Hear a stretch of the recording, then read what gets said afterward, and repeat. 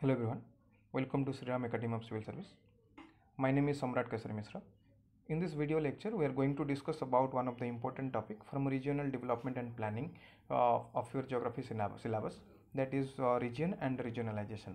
So let's first understand what is the meaning of a region.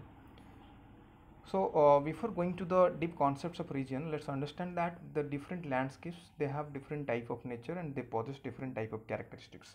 Let's say I'll be talking about Himalayan region or the hill region. The landscape of a hill region or the characteristics of a hill region is completely different from the characteristics or attributes of a plateau region. So these region jodi ame naba, तो एठी हमें completely different characteristics पाइबा. And in the same way, जो characteristics हमें देखुं that characteristics should be homogeneous in that particular reason. Homogeneous कहले हमें कौन बुझाती, मानि नियंतु गोटे रीजन अच्छे place a. In place a गोटे लैंग्वेज लेट से the people they speak in German language. So German language homogeneity रहा दरकार. You may go to each and every nook and corner of that region. You'll be finding that each and every person is speaking German language only. No other language is being spoken in that particular region. So in the same way, if you examine that particular region with its surrounding, then what will you find? You'll find that the characteristics of the surrounding is completely different from that region we have taken in which German language was being spoken by the people. तो next reason जहाँ surrounding पाइबे सेठी German व्यतीत अलग किसी language use करा जाउथिबो, so that we can easily demarcate that ये particular reason किसी characteristics अच्छी एंड सराउंडिंग जहाँ अच्छी से रीजन बाहर तार अलग किसी कैरेक्टरिस्टिक्स अच्छी. So we can easily say that a particular reason is a homogeneous area with distinctive characteristics and it is completely different from its surroundings. Next, let's understand regarding the attributes of a region. Attributes कहले हमें first the most important attribute of A reason is it has a location. Location कहले हमें कौन बुझंती, मानि नियंतु in the last slide I have given the example of Himalayan reason. So Himalayan reason it has a proper location. We can say that Himalayan reason is to the north of Indian सबकंटिनेंट. So particular reason row definitely गोटे location थाए बा आमे को कहि परबा it is ये space सहित व्यारी करे. यार गोटे स्पेस थाए बा गोटे लोकेशन पर्टिकुलर लोकेशन थाए. मानि नियंतु मु कहली कोस्टल जोन. कोस्टल जोन रो गोटे लोकेशन अछि कि ये कोस्ट रहिबो, सी साइड रे रहितो, बिसाइड द सीज और oceans you will finding the coastal Jones. तो आमे कहि परिबा कि गोटे पर्टिकुलर रीजन रो गोटे पर्टिकुलर लोकेशन थाए. The next is it has a boundary. Boundary कोन पई थाए? बाउंड्री एथि पई थाए कि आमे पर्टिकुलर रीजन को डिमार्केट करि परिबा, सेग्रीगेट करि परिबा फ्रॉम द सराउंडिंग. मानि नियंतु मु कहली गोटे डिस्ट्रिक्ट देखिथिबे, गोटे डिस्ट्रिक्ट रे गोटे प्रॉपर पॉलिटिकल बाउंड्री थाए. आपण तो transit करूचंदी from Cuttack to Khordha district, गोटे ट्रांजिशन जोन आसीबो कि आपण Cuttack district to you are going away from Cuttack district and you are entering towards Khordha district. So particular reason रो हमें जानिले कि गोटे बाउंड्री थाए. तो next is it that reason may be a formal और may be a functional reason. या ऊपर हम वर्तमान डिटेल डिस्कशन करबा formal reason cone and functional reason cone. Next is those regions have a transitional boundary. Transitional boundary कहले कौन बुझंती? Transitional boundary simple meaning होची कि जदि आम दीटा रीजन नौचंती, दीटा रीजन को जो रीजन कनेक्ट करुच्ची से कनेक्टिंग एरिया रे बा कनेक्टिंग रीजन रे आम first place row first reason no भी किछि कैरेक्टरिस्टिक्स देखिबा, सेकंड रीजन नो भी किछि कैरेक्टरिस्टिक्स देखिबा. मानि नियंतु मु गोटे एग्जांपल दोची जो थरे आम नबा दुईटा city reason, one is Cuttack and another one is Bhubaneswar. Let's say आपण you are moving from Bhubaneswar to Cuttack and in the midway जो region पाउचंती, in that region you will be finding the rural characteristics plus the urban characteristics, because urban characteristics एथिपाई पाइबे कि when you are moving away from Bhubaneswar धीरे धीरे urban characteristics कमी कमी आसुची. rural characteristics हम एथिपाई पाउचंती कि से particular region रो surrounding रे rural region अछि. तो से जोन को हमें कहबा ये होची गोटे ट्रांजिशनल जोन बा ताको हमें कहि परिबा कि that is a transitional boundary. So next, let's look into the characteristics of a region. The characteristics may be divided into two types: geographical characteristics and non-geographical characteristics. Geographical characteristics are like the geographical instruments like vegetation, climate, temperature and topography. मानि नियंतु मु climate कहली, आमे entire world को on the basis of climate divide करबा बा entire world को आमे on the basis of temperature divide करबा बा टोपोग्राफी हिसाब रे डिवाइड करबा. मानि नियंतु आमे टोपोग्राफी हिसाब रे डिवाइड करूचंती तो आमे कहि परिबा एंटायर वर्ल्ड रो प्लेन रीजन के आसीबे, प्लेटू रीजन कोठी कोठी आसीबे, प्लस माउंटेनियस रीजन को reason आसीबे.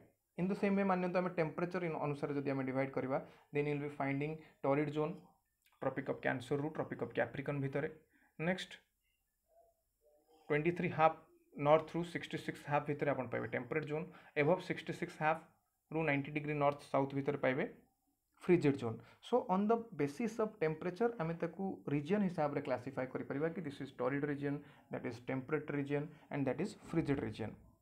These are the basic geographical characteristics of a particular region. So now let's talk about the non-geographical characteristics. Non-geographical characteristics भितर most important characteristics होची language और culture. Language केमती मानन्तु मु कहली गोटे region जो जगह रे गोटे particular language ही यूज करा जाउची मानन्तु ओडिसा रे कथा जदि आमे नबा ताले Odia language use करूचंती. In the same way जदि आमे आंध्र प्रदेश नबा देन आंध्र प्रदेश रे तेलुगु language यूज करा जाउची. So language हिसाब रे आमे गोटे particular region को बा गोटे पर्टिकुलर रीजन एट्रिब्यूट को बा कैरेक्टरिस्टिक्स को आमे मार्क करि परिबा on the basis of language. जदि मु ओडिसा और आंध्र प्रदेश रे eighty example Devi in the same way transitional zone आसीबा हमर बरहमपुर रीजन जोटी ओडिसा एवं आंध्र प्रदेश रो बॉर्डर आसुची. सो in that reason you will be finding some people they might be speaking Odia language they will be speaking Telugu language एवं किछि लोक पाइबे जो माने those who can speak both the languages because that is a transitional zone और we can call that as a transitional reason. In the same way culture हिसाब रे बा कल्चर भी गोटे पर्टिकुलर रीजन कैरेक्टरिस्टिक्स मु कहली गोटे पर्टिकुलर टाइप रो homogeneous culture आमे गोटे जगह पाउछंती मानन्तु वृंदावन कथा कहबी वृंदावन आमे गोटे टाइप रो कल्चर पाइबा मानन्तु मु तवांग डिस्ट्रिक्ट कहबी अरुणाचल प्रदेश रो जोटी बुद्धिस्ट रिलीजन माना जाए तो से रीजन कैरेक्टरिस्टिक्स आमे अलगा पाइबा बा से रीजन कल्चर गोटे completely different रहइबो.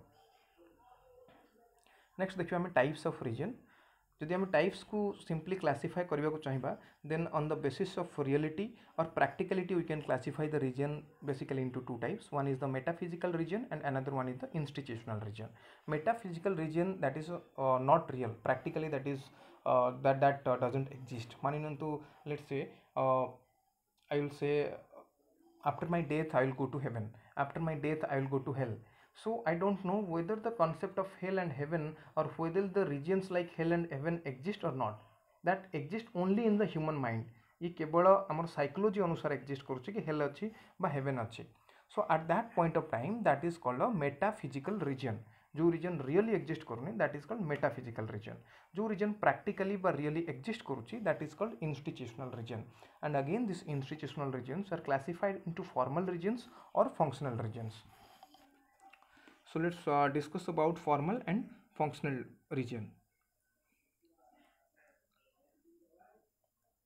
Formal region it is quite subjective in nature. Subjective row meaning कौन मानन्तु मु कल्चर अनुसार गोटे रीजन को डिस्क्राइब करबा को चाहिबी बा मु देखिबी गोटे पर्टिकुलर होमोजेनियस कैरेक्टरिस्टिक्स से रीजन में देखा जाउची ताले मु दाउ कहबी कि that is a formal reason. In the same way functional reason ऊपर हम तबले डिस्कस करंती गोटे पर्टिकुलर टाइप रो सेम टाइप रो फंक्शन से रीजन रो प्रत्येक जगह रे देखा जाउछवा दरकार. Only at that point of time we can say that is a functional reason. Let's say मु एग्जांपल दोउची फंक्शनल रीजन नो कि इंडस्ट्रियल रीजन मु कहली Jagatpur industrial region Mancheswar industrial region. It means inside in each and every nook and corner of Jagatpur you will be finding industrial activities is being done. प्रत्येक जगह रे industrial activities पाइबे. Formal reason कहली sorry Jagatpur जो example Delhi that is particular function पाइबे कि industry पाइबे प्रत्येक जगह रे. So that is a particular functional reason because आम गोटे टाइप फंक्शन से पाँच. इन द सेम वे मुझे कहली पुरी रे देखिबा आम जो जगह जगन्नाथ संस्कृति आमको देखा मिलूँ. So on the basis of culture और on the basis of function गोटे रिलीजियस एक्टिविटी आम से देखा पाँच.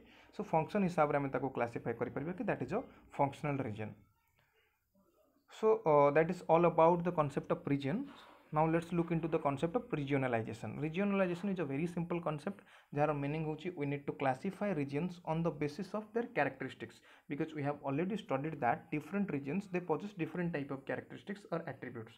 So what we need now, we need to classify those regions on the basis of their characteristics, and this classification of the regions is called regionalization. जेतबेले regionalization करा जाए बा आम region को classify करते at that point of time आम तीनटा basis रे classify करि परिबा बा ये तीनटा बेसिस रे आम रीजन कैरेक्टरिस्टिक्स को demarcate करिपरिबा. So first is the homogeneity. Homogeneity कहले आम कौन बुझंती?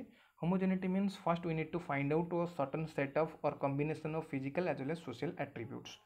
सोशल और फिजिकल एट्रिब्यूट्स कौन मुझे कहली रिजन मु टोपोग्राफी देखी से रिजन मु लैंग्वेज देखी कल्चर देखी तो से अनुसार आम से रिजन को क्लासीफाई कर on the basis of topography जो क्लासीफाई करती that is a physical attribute जो सोशल एट्रिब्यूट देखते कल्चर हिसाब से क्लासीफाई कर लैंग्वेज कौन से रिजन में कहुच्छे से हिसाब से आम क्लासीफाई कर सो homogeneity is one of the basis after homogeneity the next basis is polarisation polarisation कहले आम कौन बुझाती गोटे particular urban place surrounding reason गोटे particular urban place surrounding reason को आम जो हिसाब से क्लासीफाई करें पोलराइजेशन कहते यार मीनिंग हूँ कि आम गोटे पर्टिकुलर नोडालिटी को ये देखुं पर्टिकुलर सेंटर को आम ये देखुं कि अर्बन प्लेस गोटे अर्बन प्लेस रहा centre and the surrounding reason is completely different from that particular centre so that is called polarisation तो next is the policy orientation कहले आम कौन बुझाती पॉलिसी ओरिएंटेशन गोटे सिंपल मीनिंग अच्छी that is on the basis of administrative coherence और administrative mechanism अनुसार आम policy oriented reason कहीपर मानि नियंतु दीटा रीजन अच्छी जो जगह दीटा डिफरेंट टाइप पॉलिसी इम्प्लीमेंट करा जाई परिबो तो आम ताकू दीटा डिफरेंट रीजन बोली कहीपर now let's focus into the identification of the regions first we'll be talking about identification of the formal region so formal region को जो आइडेंटिफाई करते at that point of time आम different type रो method use करि परिबा जो जगह आम केवल गोटे variable नियंती that is called मोनोवेरिएंट method and जो जगह आम एक रू अधिक वेरिएबल नहीं हिसाब करि परिबा that is called many variant method so let's first look into the मोनोवेरिएंट method let's see दीटा place अच्छी place A and place B place a row income जदि आम देखिबा let's say that is x A and place B row income x B जदि आम दीटा reason को compare दीटा reason रो income को compare करने को चाहिए एक्स ए माइनस एक्स बी बाहर करवा then if it is zero और if it is equivalent to negligible यार मीनिंग हूँ कि दीटा रीजन इनकम भितर जब विशेष किसी फरक न थाए ताहले आम ताकू सेम रीजन बोली कहि परिबा अदरवाइज आम ताकू डिफरेंट रीजन बोली कहबा सो नेक्स्ट देखिबा आम fixed index method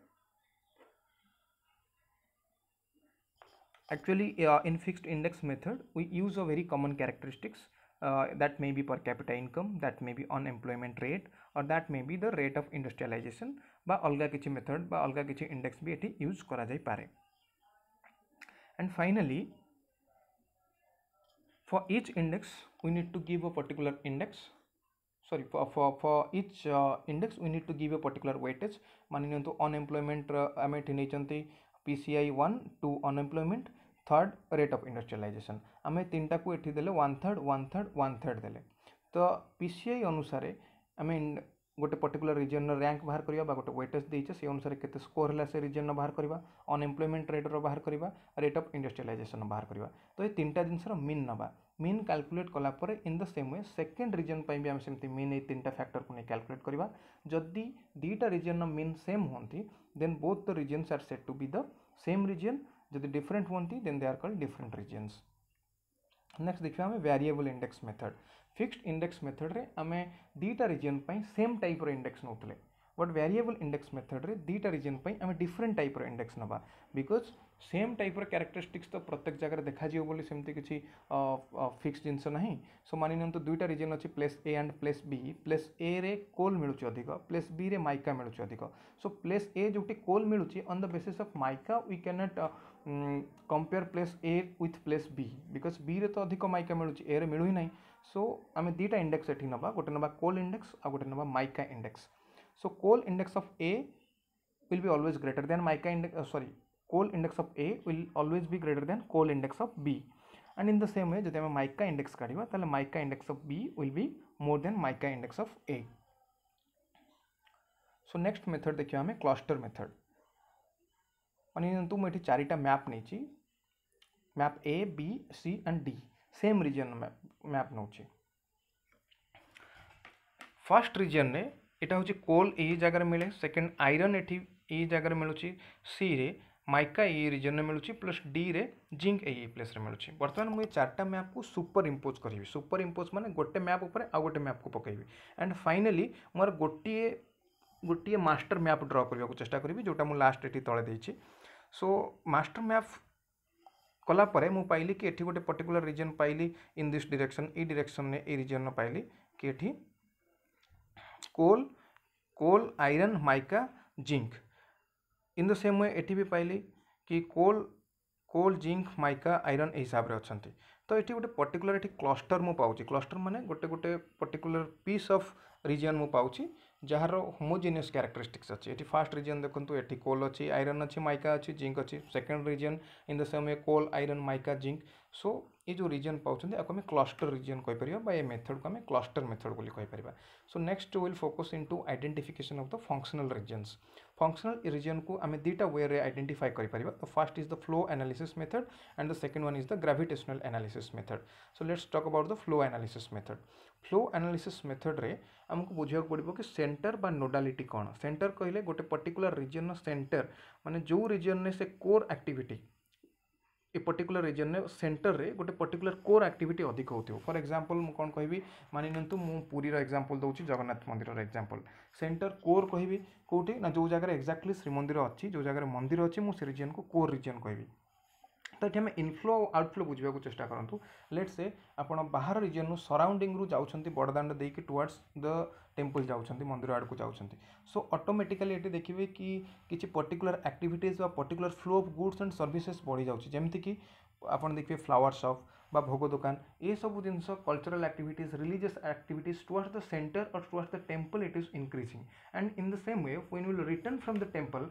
you will be finding that those religious activities they are decreasing core रे जो मंदिर भितर अच्छा देखिए रिलीजियस एक्टिविटीज बहुत अच्छी मंदिर जो बाहर को आसुँच बड़दाण्ड देखिए धीरे धीरे धीरे धीरे आप बाहर को कम्प्लीटली पूरी बाहर को पूरी सराउंडिंग बाहर को आसवा चेष्टा कर ऑटोमेटिकली पाइबे कि रिलीजियस एक्टिविटीज कम हो जाऊँगी तो इनफ्लो आउटफ्लो हिसाब से आम गोटे पर्टिकुलर फंक्शनल रीजन को जानीपर बिकज फंक्शनल रीजन में आम देखते कि गोटे पर्टिकुलर फंक्शन ही होता है गोटे पर्टिकुलर एक्टिविटी ही होता है से रीजन में मान मुझे हाईकोर्ट एग्जांपल देवी हाईकोर्ट जो आप हाईकोर्ट पाखक आसवे हाईकोर्टर पाख रीजन में पाइबे law book stores advocates chamber बा जजेस हाउस ये सब जिन पाइबे high court पाखापाखे in the same way जो हाईकोर्ट टू दूर को जी धीरे धीरे ये देखिए कि जुडिशियरी एक्टिविटी लीगल एक्टिविटी धीरे धीरे कम हो जाऊँगी so that is called flow analysis method the next method is called the gravitational analysis method gravitational analysis method row meaning होची कि दीटा रीजन भितर ग्रेविटेशनल फोर्स केते अछि हमको कैलकुलेट करबा को पड़े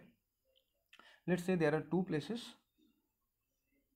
place I and place J and the gravitational force can be calculated between these two places on the basis of this formula I have given here. Let's say the gravitational force is Gij and that is equals to आम को केमती calculate करबा Mi into Mj. Mi रो meaning होची the masses of the place I and Mj means the masses of the place J. Dij is the distance between two places दीटा reason भीतर जो distance अच्छी ताको हमें Dij एठी नहीं and in this case K is called the constant तो ये जो वैल्यू आसो आमको finally that is called the gravitational analysis method बा दीटा रीजन भितर ग्रेविटेशनल फैक्टर केते अच्छी अट्रैक्शन फैक्टर केते अच्छी आमे by using gravitational analysis method we can find it out so a method किसी लूप होल्स भी अच्छी जमती कि कैलकुलेशन और measuring of Mi Mj and Dij it is quite difficult ये सब जिन इजी नुहे सो एमती कन्फ्यूजन भी आसीपे ये जमी आम पारामीटर नहीं Ij K कांस्टेंट ये सब ऊपर भी confusion आसीपे so this is all about gravitational analysis method आम रिजनल डेवलपमेंट एंड प्लानिंग रो किसी इंपोर्टेंट टॉपिक रीजन और रिजनलाइजेशन जोटा maximum time this question is being asked in the OPSC mains examination I could discuss कले in the upcoming videos I will discuss more topics from the geography optional. So in the description box I have given link to join the Telegram channel. You can join that channel to get the PDFs or the notes of this video lecture और आउ किछि notes पाई मध्ये आपण से Telegram channel को join करि पारिबे. So thank you everyone. See you in the next video.